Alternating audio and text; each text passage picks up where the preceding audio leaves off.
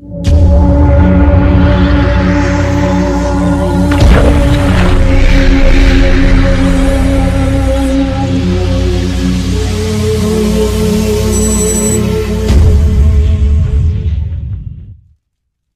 they are the latest version of Air Jordan sneakers to hit the streets, and they're already proving to be quite popular. We found some people who couldn't wait to get their hands on them today.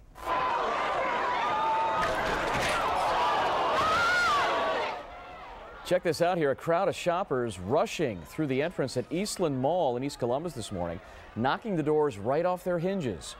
Extra police officers had to be called out to help with the crowd control here as people waited for the doors to open. Employees at the Champs Sports Store inside the mall were handing out vouchers for the shoes. Shoppers will have to return next week to pick them up. Now, it doesn't appear that anyone was hurt during this mad dash into the mall this morning. A pair of those new shoes, by the way, costs $170.